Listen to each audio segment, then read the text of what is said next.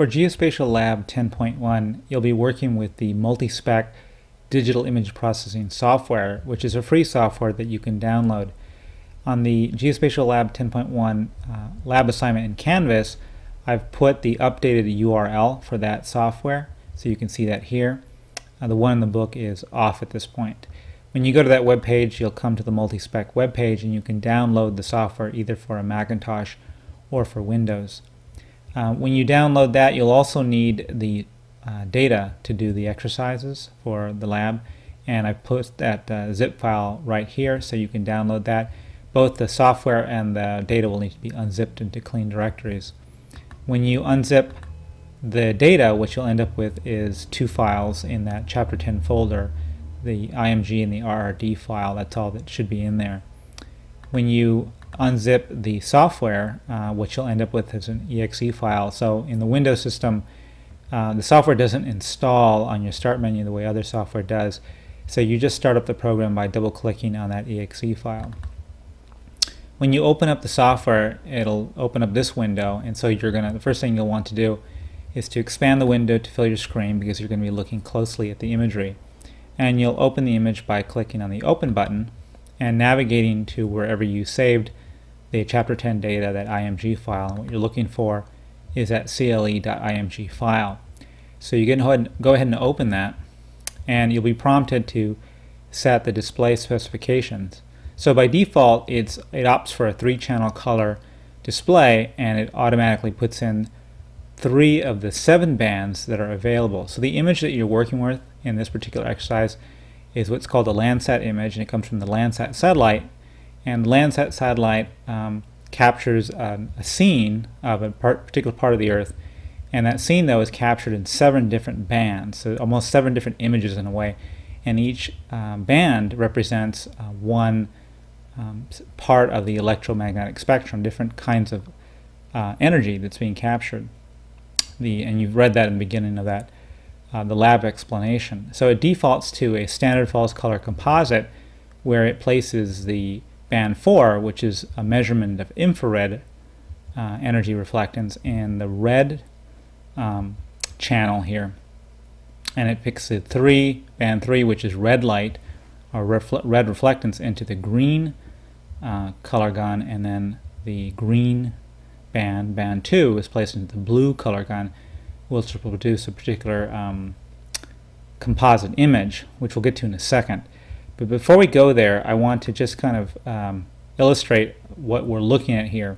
So I'm going to switch instead to the 1-channel grayscale, just for illustration purposes, and I'm going to choose band 4 as the channel that we're working with. And what we're going to look at right here is a panchromatic image. So you'll see this image comes up, and so I'll expand that, and I'll zoom in a bit. There's 3 zoom buttons in MultiSpec. The X1 blows it up to fill the screen. The large mountains here zoom more closely. The small mountains zoom back out. Okay. So what we're looking at here, again, is a panchromatic image. We're looking at a scene, an area of land near a lake, and the image only runs from essentially black to white. All of the pixels that make up this image have values of brightness, and the brightness is a reference to the level of reflectance of infrared energy, because we're looking at the infrared band. So if I zoom in more closely, you can see how this image is composed of these little squares, or pixels, right? And each pixel is 30 meters on a side, right? Or it's about 100 feet. It comes out to 900 square meters of area. It's kind of a large area.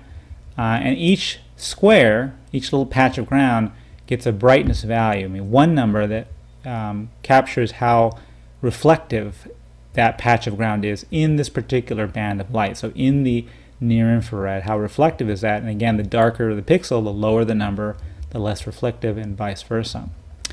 So when we look at it this way, we can see essentially the behavior of the landscape in this one band of energy. But what we're working with here are color composite images that allow us to actually look at how more than one band of energy is behaving in the landscape. So I'm going to open the image again by clicking on the Open button, choose the image once more, click on Open, and then this time I'm going to change it back to what it was before, to 3-channel color. And this time I'm again choosing the band 4, which captures the infrared reflectance, but I'm also using red and green bands from the Landsat imagery. But you'll notice that they're being assigned to different colors. So the colors are not so important in terms of describing what the actual color of the landscape is, rather they're for illustration purposes. So I'll click OK, and then what should be a familiar image comes up. This is a standard FalseColor Composite image, and you can kind of tell because a lot of the landscape is red.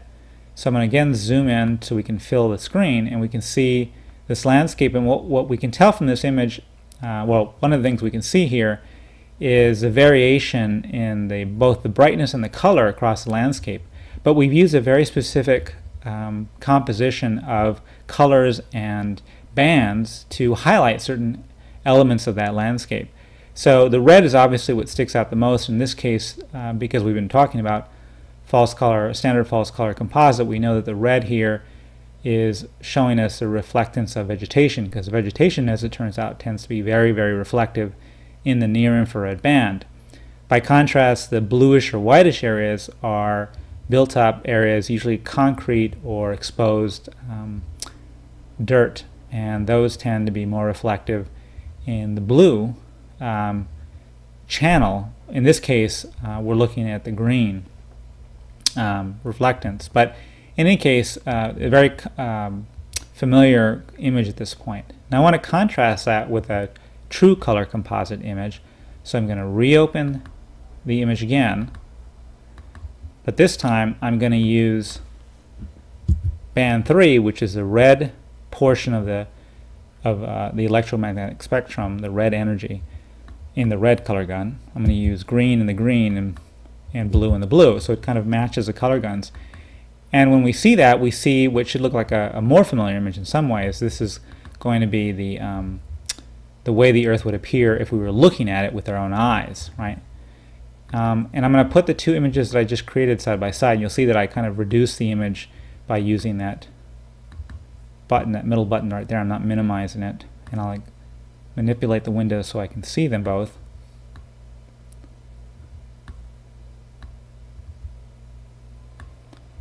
Alright,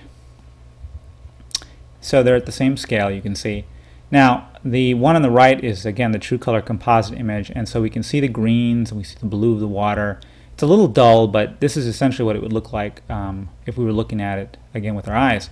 On the left we have the standard FalseColor Composite where we're using a band of energy that's not even visible to our eyes, but we're giving it the red color so it really shows up in terms of what's reflective in that band.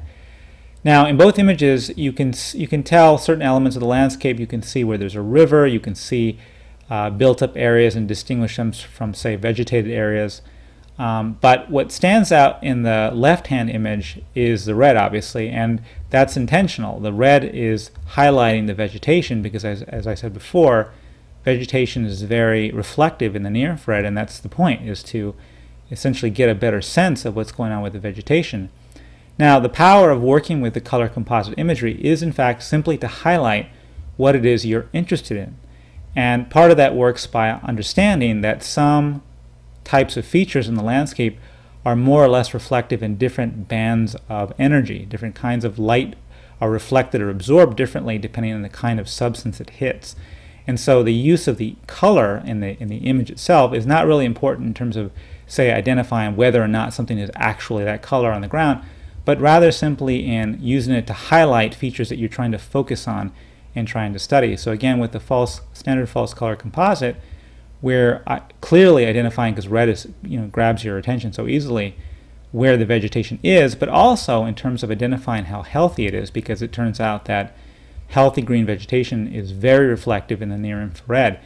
Now we could have used the blue to highlight that point, or green if we wanted to, but the point would be that we're just trying to pull that out to see it more clearly. The colors aren't so important really in trying to understand them, and rather just simply trying to look more at the level of reflectivity, how bright those things are in that type of energy. Now the second thing we're doing within MultiSpec is we're not just looking at the images themselves, but we're also looking at a spectral profile. So I'm going to close the right-hand image and just leave the standard FalseColor Composite open.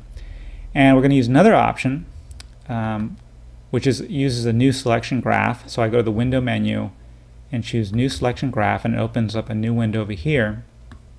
And I'll expand that a bit.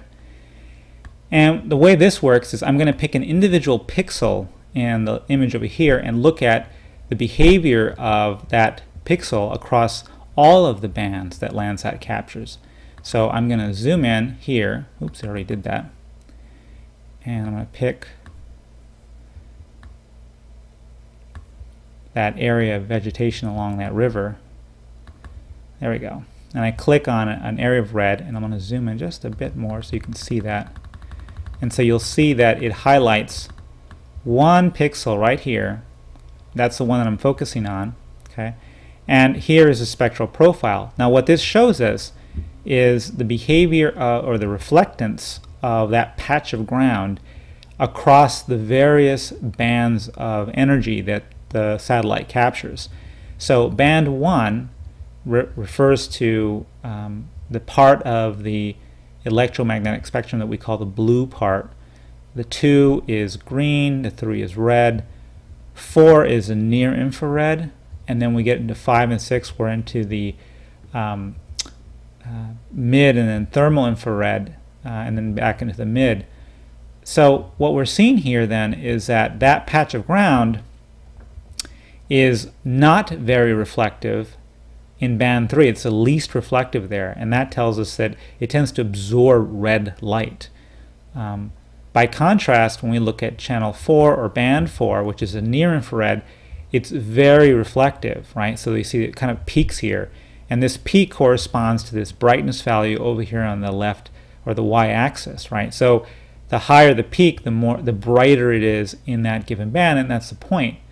Now the significance of looking at this spectral profile is it turns out that different surface features have different patterns in terms of which bands they're reflective in and which bands they tend to be absorptive in. So in fact, if we zoom back out, say to the water, let me just kind of zoom out a bit here so you can see where I'm at.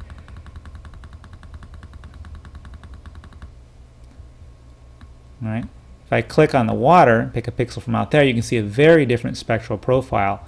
Water tends to be very absorptive across most of the bands that are available here, but it tends to be pretty reflective in the thermal infrared, which tends to be with heat energy, although we're not looking so closely at that type of energy in this particular case. Anyways, the point here again is to highlight how it is that we understand this imagery and the ways that we can use it. And one way we can create these composite images that allow us to see very quickly in a way that's familiar to us, except that we can manipulate the colors, again, just to highlight things. The spectral profile is another way of looking at the data. In this case, we're looking at small pieces of ground and looking at how the reflection changes for different types of energy. And again, because different types of surfaces are reflective or not in different forms of energy, we can actually begin to put together a library of sorts of how we expect different surfaces to behave, which can allow us to research in the future and much more quickly understand what's going on with the landscape.